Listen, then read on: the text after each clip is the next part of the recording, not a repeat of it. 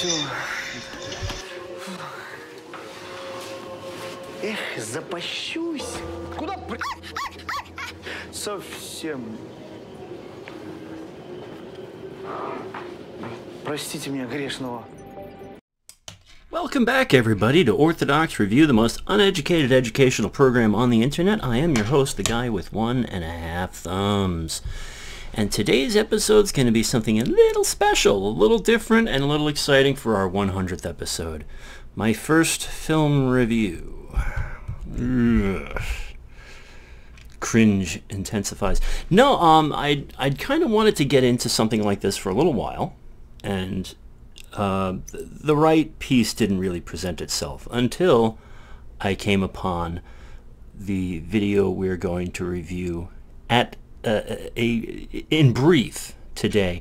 This is the Neophyte's Errors, which is, what's a good way to put it? It's kind of catechetical. It's almost like a children's film, but not. There are these vignettes, and we're going to get into them about a postulant at a monastery who there are videos where this character is a novice, and it's about the lessons he learns there. Well, in this case, it's about the lessons he learns as a postulant, in particular during Great Lent.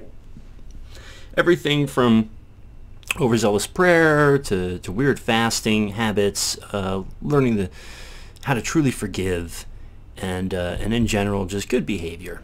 There's a bit of comedy, there's some great sound effects, and some marvelous acting. And this can be yours through St. Elizabeth's Convent, which there will be, of course, a link below for that. And it's the download is only $5, so it's dumb cheap. But with that out of the way, and before we get into it proper, don't forget to like, share, and subscribe. We do have Patreon and PayPal if you'd like to help support this show. And of course, thank you so very much to my PayPal supporters for making this show possible. If you'd like to be a part of the magic, click the links below and prayerfully consider supporting our work here. So without further ado, bam! Ой, длинная какая служба. Ничего не понятно. Что он там читает? То ли дело в келье. Да, в келье-то оно, и читается все легко, и молитва льется, и сна не... So as you can see here, our protagonist gets himself into all sorts of little predicaments by like overreading the fathers, as some of us tend to do during the Lenten season. And one of the greatest benefits to watching this series, I think, is really bringing us back down to base level, in that we, especially the young Orthodox, and as is the case with this character, he's newly illumined. He's got this zeal for the faith. And so even though his father confessor tells him, all you need is a prayer book and a gospel, that's it. That's all you need for Lent. And he, like so many of us, goes out of his way to say, no, that's not enough.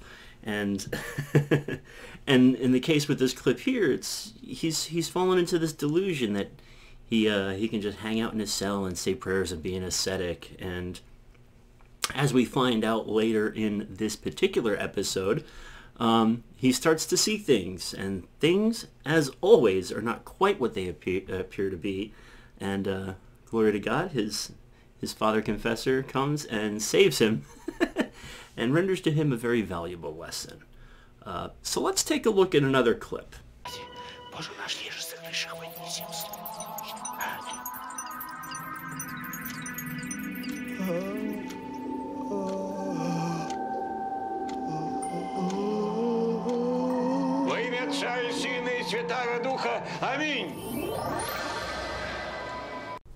And as you can see in that clip, the production quality is not too shabby.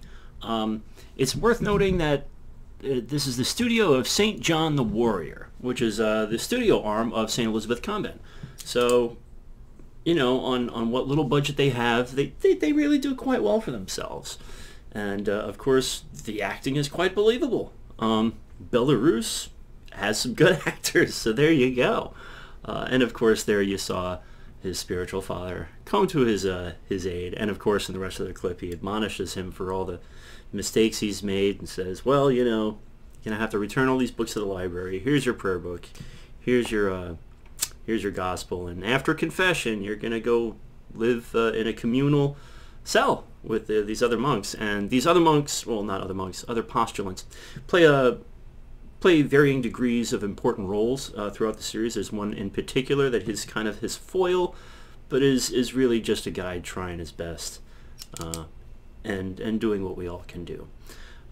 In the next clip, and this will be the final clip that we show, very important clip about the nature of confession and how we how it is that we should make a good confession.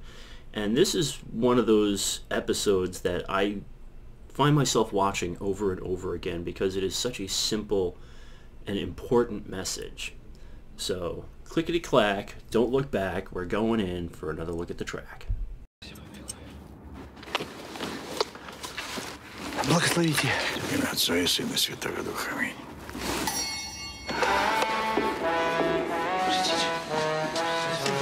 Извините, разрешите? Простите.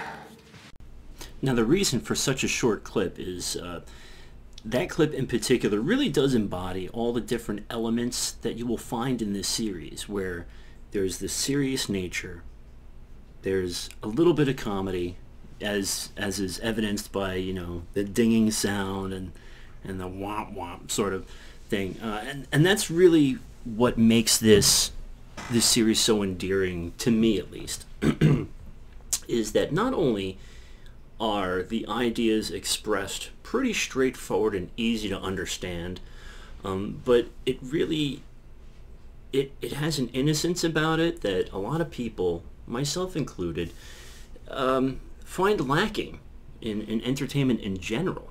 And so to have a series that is both entertaining and enlightening, spiritually fruitful, is a rare thing in this world.